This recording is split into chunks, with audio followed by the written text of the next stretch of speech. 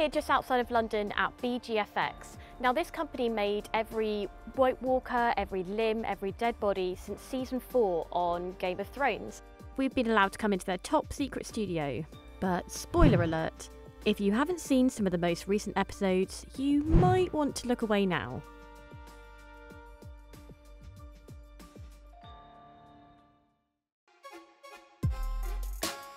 BGFX is run by Emmy winners Sarah and Barrie Gower, who have worked in the industry for over 20 years, creating prosthetics for Life of Pi, My Cousin Rachel, and A Cure for Wellness. I was working for various other prosthetic designers, and I was doing little projects for makeup designers, and I was doing things out of, I had a small studio at home in our back garden. I was making bits and pieces. Then we had a call and went for the interview for Game of Thrones, and that's when it all sort of kicked off for us, really. Although we first see the Night King in season 4 in Bran's vision, it's not until The Door in season 6 that we see this version performed by actor Vladimir Ferdych. The whole process of making a head like this was probably about maybe 3 weeks. We had a head cast in plaster of Paris, and then we would sculpt the whole makeup as one in like a plasticine. We would make moulds with fiberglass and epoxy resin, and then we would cast the silicone appliances from them, so it'd be like basically a big jigsaw piece of various bits and pieces. Every day that the actor films, he needs a brand new set of appliances. This makeup weighs about 2 to 3 kilos and takes 4 hours to apply. But the Night King was originally planned to look a little different. We first sculpted a whole chest piece which came down here, because I don't think the costume had been decided on at the time as well, and at one point he was going to be topless, so it would have been an awful lot of work probably doing all the body artwork. One of the most recognisable characters is Giant Wun-Wun. Actors who play the giants wear silicone appliances while standing in front of a green screen. And it's platinum-based silicone, which I think is originally created for the medical industry. When you get it in its raw state, it's completely translucent, it's water clear, and then we pigment it to whatever tone we need. So the softer the piece, the easier it moves on the skin, basically. But what's it like to wear one of these things?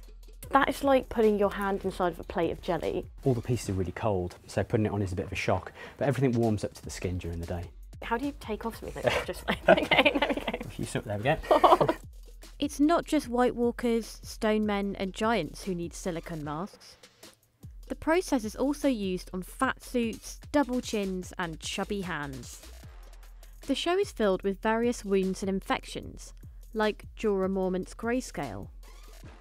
Remember the scene in season 7 where Samwell Tarly removes all the oozing scales one by one?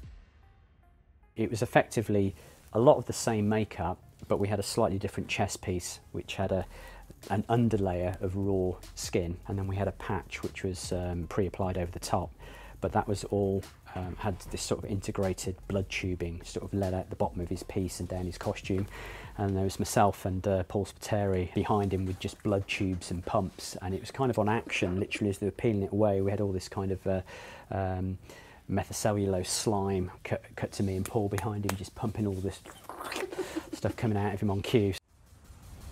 Turns out the team used another popular TV show for inspiration. We're all big fans of The Walking Dead here. We're always sort of scouring online, looking at what they've been up to and what they're doing. But for us, it was very important that we want to do something quite different as well. Turns out there's a scale for how dead a white looks. Well, we have super fresh whites, which come from Jane Walker's makeup department, and they are extras, which is just like face makeup and what have you, paled down, and they pull out bone structure and a little bit of blood. And then our fresh whites have small cheekbone appliances where we can sink the eyes back a bit, and we say, oh, they're about 6 months old, dead. And then we have sort of mid-decomposed, which are heavier pieces. Top tip, if you're using fake blood on somebody, don't use a wet wipe to wipe it off, because you'll stain them orange as well. Next time you're watching, keep an eye on the whites. This is a cast of Michael Birch, who has played various roles in, wait for it, 12 episodes, including that white that jumps out of the crate towards Cersei in season 7. He's played so many parts, he's been killed off so many times. For battle sequences such as Battle of the Bastards, real-life extras and horses are mixed in with loose fake limbs. It's also these limbs that are pinned to the wall, in the season 8, episode 1 scene with Lord Ned Umber. It's like, I mean, the life expectancy of these, if you make a load of props for a sequence, it's rare you'll get them back and they'll be in a decent condition because they're usually covered in so much blood and mud and they're trampled on. That's like my arm hair, that's just human hair. What is this made out of? That's human hair. Yeah. Oh!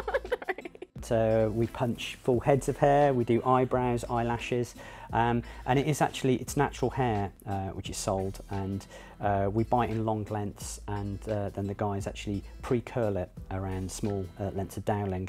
An arm with that amount of hair on would probably take about a day to punch. There are also entire trays of fake wounds. We had the frozen lake sequence in season 7, 60 to 100 wights on a day, and just usually the nature of just how nuts the filming process is and how crazy the battles are. We rarely had continuity days where we had to make sure this guy looked identical each day because he was often going to be seen. So we were able to just make things up as we went from day to day. It's incredibly light and it's a bit like jellyfish, isn't it? Yeah, it's just like holding a jellyfish. So what about all of those dead bodies we see? They're made through a process called life casting. So we'll start with capturing a former of the actor's head or body, and we'll use a silicone life casting material and plaster bandage. So if you see people with casts on their arms with the plaster bandage, we use that as an outer shell. And then effectively we have a mould of their head, which we can then pour in plaster of Paris to get a positive copy of the head. These are all our rogues gallery of Game of Thrones sort of over the years. It's that Joffrey. Obviously he starts, bleeding out of his eyes and it goes the colour of radish. So that was a bit of a collaboration between Jane Walker and her team doing his makeup on the day, and then it was visual effects as well. They did quite a lot in post, sort of making his eyes a little bit off.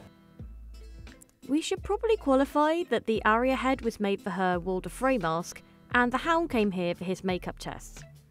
But which adult size heads are underneath these bin bags? We're not allowed to see them yet. Ageing is also a process that is used for various characters. Remember that oh my god moment when Melisandre takes off her necklace in a season 6 premiere? We use a lot of reference. I mean, old age makeups is something that's quite common in the prosthetic sort of world. So we've got so many books and books, so many files we've downloaded of elderly sort of skin and textures and what have you.